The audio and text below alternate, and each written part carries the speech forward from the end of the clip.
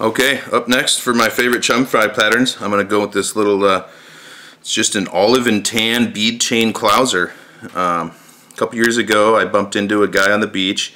We got to chatting, and turns out he was a member of Washington Fly Fishing, as am I, and so we knew who each other were from reading each other's posts.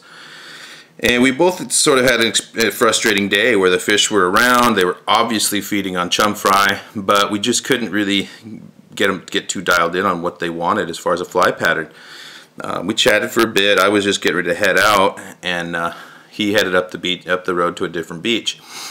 Well, that evening, the next morning, whenever it was, he made a post on Washington Fly Fishing that he had had some success after he'd left me.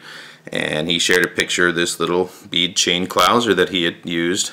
He said he got it maybe at an Orvis store or a Fly Swap or something, I don't recall. But it was just one of those desperation moves, I think, where you're digging in the back corners of your fly box, and it turned out to work really well for him.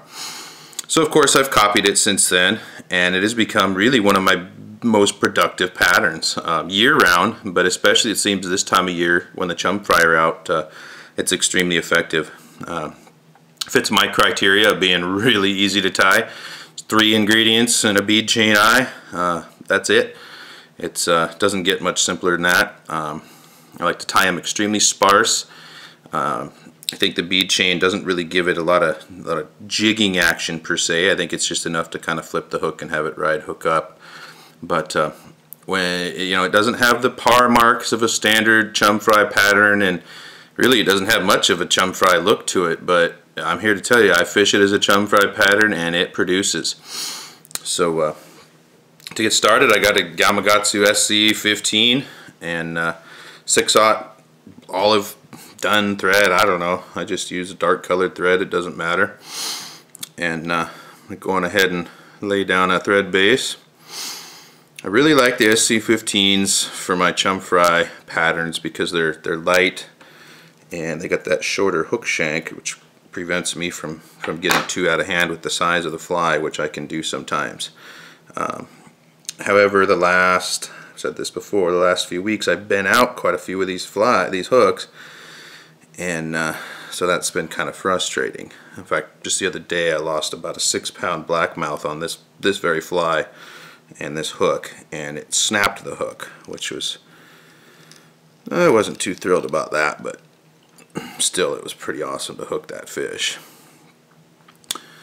So I'm just gonna put on my bead chain eyes here. I like to secure these things pretty well. I hate Clouser style flies where the eyeballs are moving all around because you'd only put a few thread wraps on it, and just a pet peeve of mine. It's no big deal.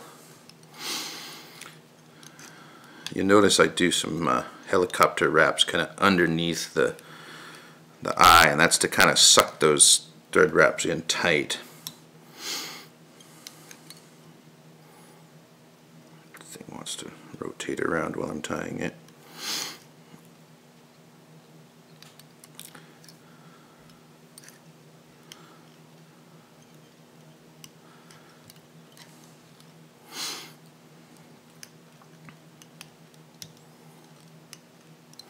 I generally fish this fly on an intermediate line. I fish a full intermediate shooting head nearly 100% of the time. I don't fish floating lines all that often. A few reasons for that, but I'm usually fishing either the Rio outbound short full intermediate, or lately I've been fishing the Rio coastal quick shooter line, which is apparently designed for our kind of fishing.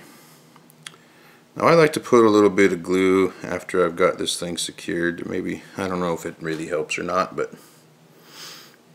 like I said, I don't like that thing moving all over the place. So next I'm going to add a little bit of flash. This is like a root beer colored crystal flash. I don't need very much, just a few strands really. I don't want this thing to be too crazy.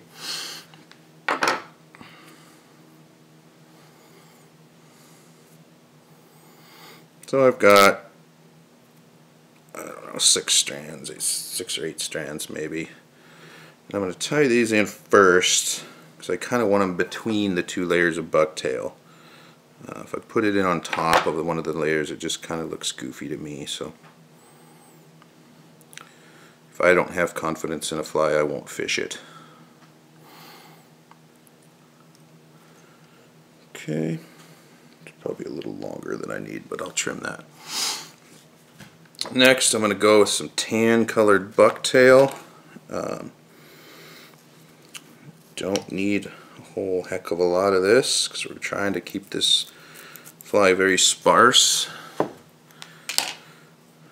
Lately I've been experimenting with tying these on bigger hooks like size 4s and then just trying to tie them the same size as I would here. And I'm having real trouble with that. I always find that I tend to overdo it with my materials when I have the bigger hook for some reason. With bucktail, it really doesn't take much. I think that's the biggest secret, is less is more. And so many people tell me they have trouble working with bucktail, and I think that's a lot of the problem. So I just have like, 20 strands of bucktail here, not very much. I want that a little bit shorter than the flash that I have. I tie that in behind the eyeballs. I tie all my Clousers this way. Stonefish over at Washington Fly Fishing taught me that several years ago, and just the standard way of tying a Clouser is to tie the top eyeballs in, or tie everything up front, pull the hair over the top and secure it. But when you're fishing the beaches, all that really does is create a point where your bucktail is going to hit the rocks, fray out, and that's where you're going to start losing your fly. By tying it in behind, I can secure it all down, glue it, whatever, and I don't have to worry about that being an issue. So now I'm going to invert the hook. Thank you, rotary vise. And we're going to go with some olive bucktail. The tan bucktail that I have right now is not very good, but this olive that I got is fantastic. I really like it. It's got nice and wavy and great taper to it. But it annoys me because every time I tie these flies, the olive looks better than the tan, and I'm just OCD enough, I guess, that bugs me.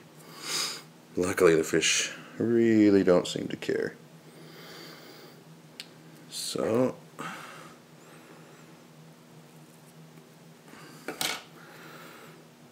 come in. This can be kind of a pain on these small hooks, but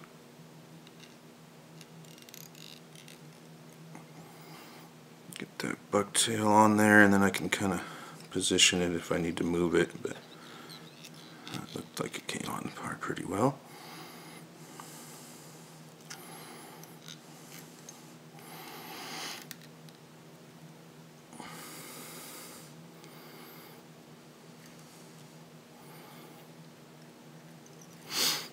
And that's literally it.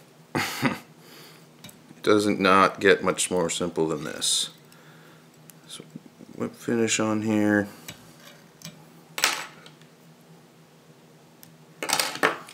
And drop a glue.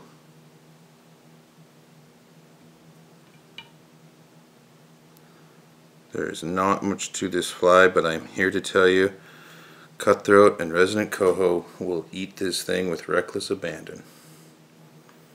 You're just going to have to try to tie some of these up and go test them for yourself.